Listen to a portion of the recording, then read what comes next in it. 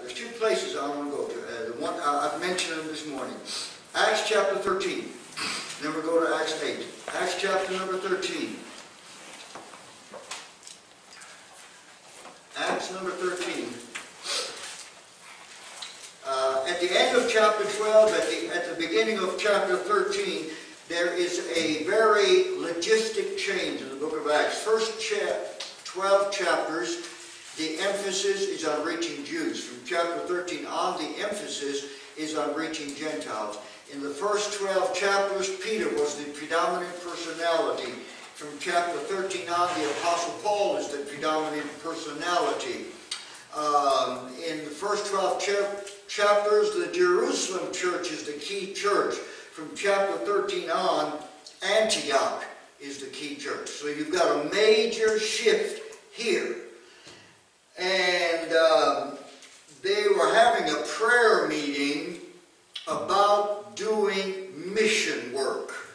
And the mission work particularly was where to send men to start and pastor Gentile churches. That was the emphasis here. So here's how that happened. Now, and I just explained, everything I just said is wrapped up in that little word, now. Now, there were in the church that was at Antioch certain prophets. Prophets was an Old Testament word for preachers. Old Testament prophets preached and prophesied the future. New Testament prophets preached and taught. In the New Testament, prophets is one of the names for preacher. Not a fortune teller or soothsayer or anybody who predicts the future. Prophets and teachers. When you go to Acts, Ephesians chapter 4, it plainly says that a pastor is also a teacher. Not all teachers are pastors, but a pastor is also a teacher. Right. And then it listed them. Barnabas, Simeon, that was called Niger. Niger means black.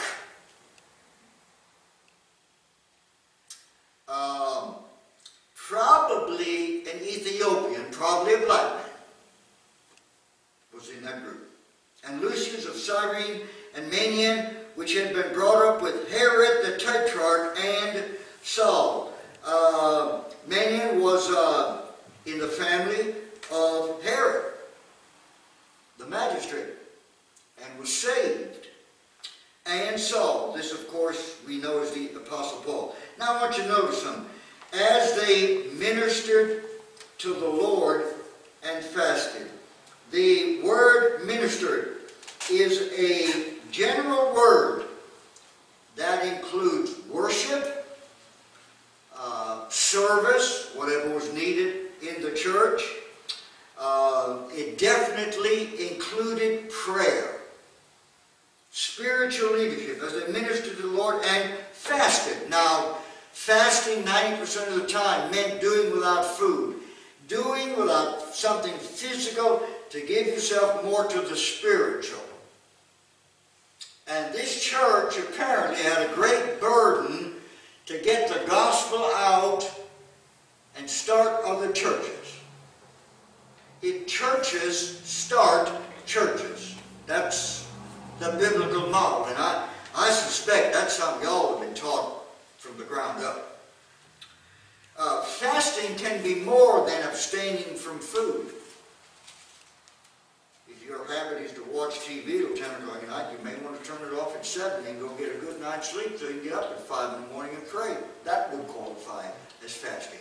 The general modern definition of fasting is doing without something physical to give more attention to the Spirit. Now, as the minister of the Lord fasted, notice, the Holy Ghost said. Now, obviously this was not an audible voice, since the Holy Spirit is Spirit.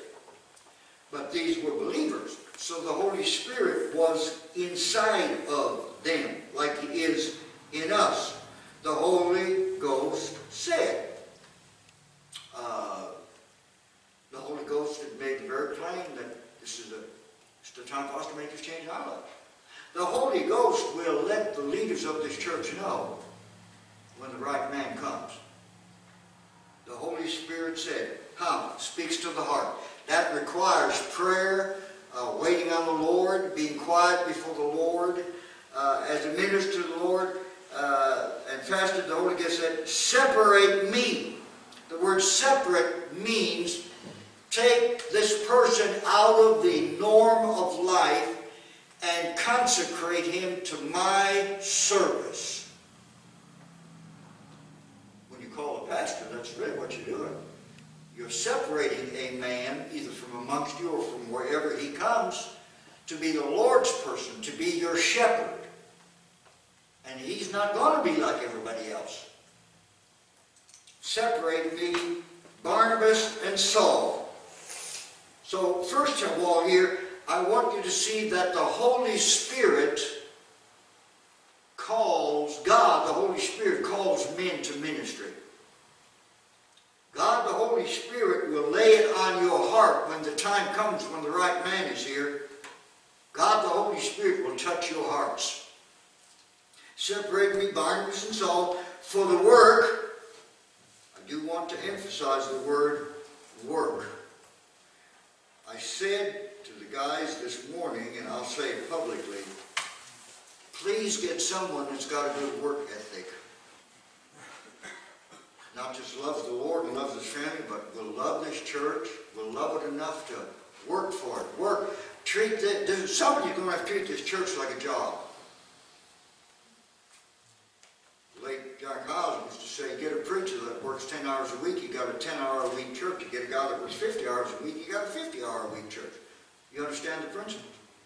Every one of you, even except for the ones that are already retired, you have a job you have to report to. You got to put in a day's work. Please.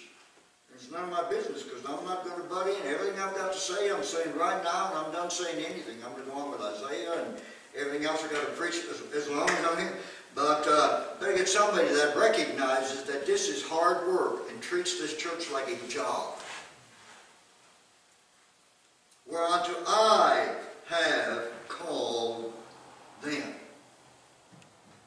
I beg you, in the name and power of our Lord Jesus Christ, get somebody that God is giving you. Don't get ahead of God. Don't get behind God. Get somebody that God's giving you. And when they had fasted and prayed, they fasted and prayed some more. And they laid their hands on them. That is, I think the modern day ordination service has gone way too Catholic in how they do it. Basically, there's no hocus pocus in laying out of hands.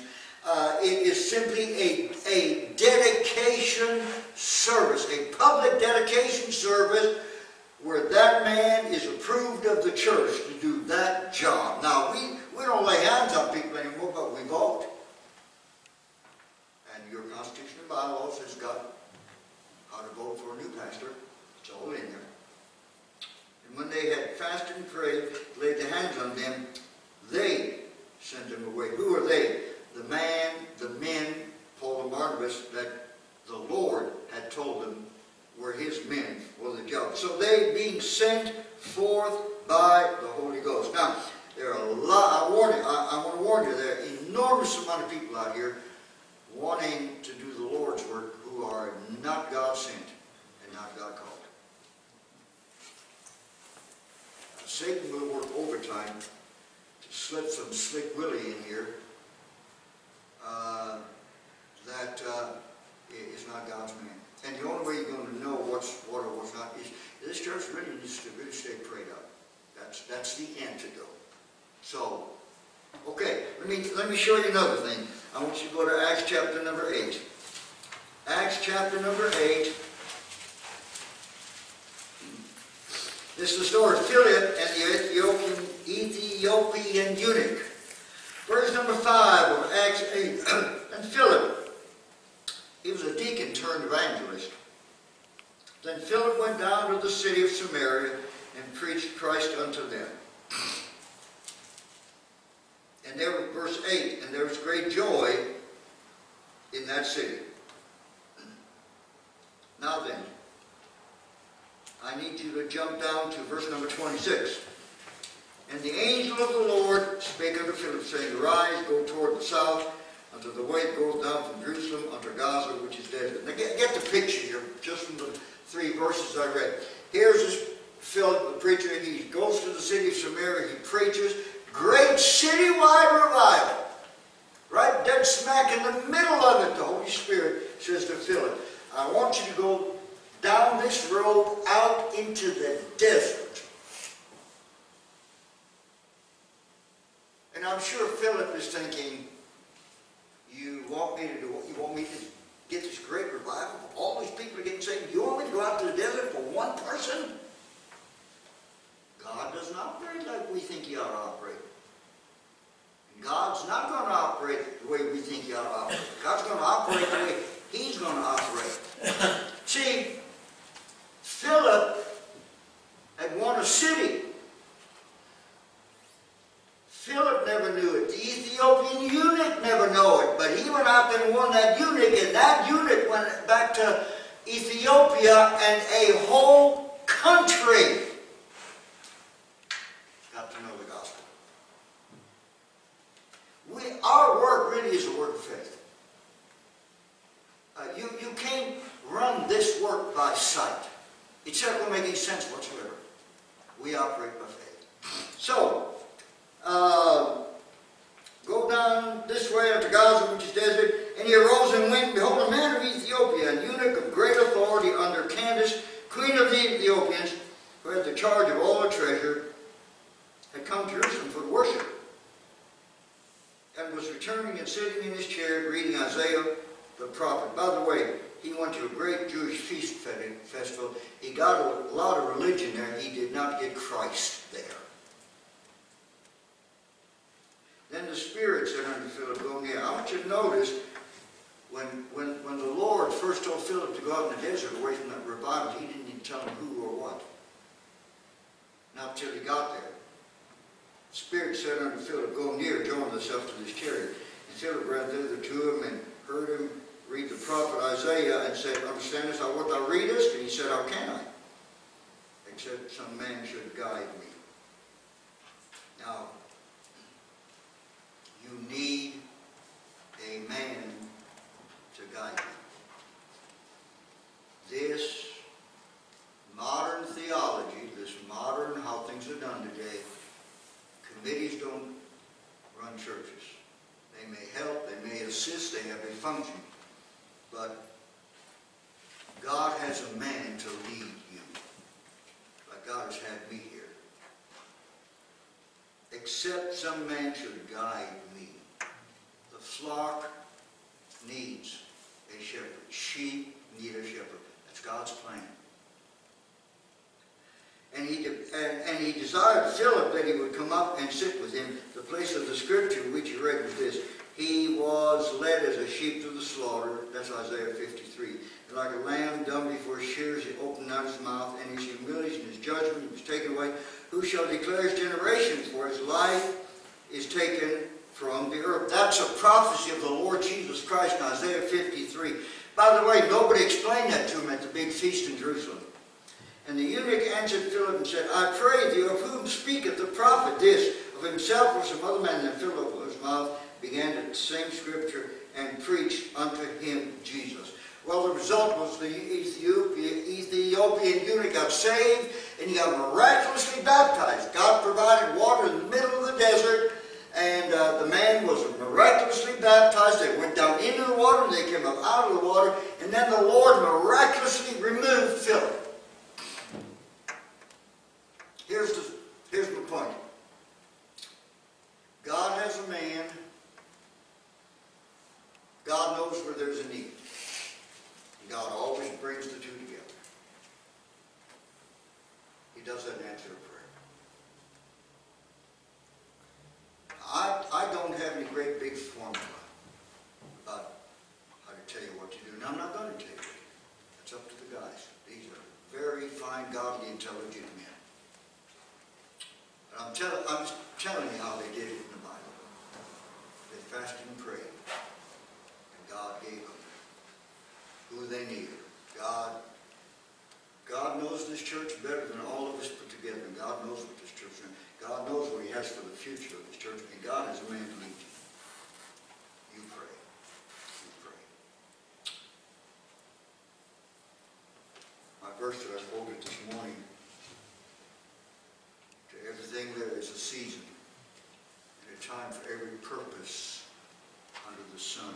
Yes, the wind of change is blowing, but God rules the wind. Amen. And remember Romans 11:36,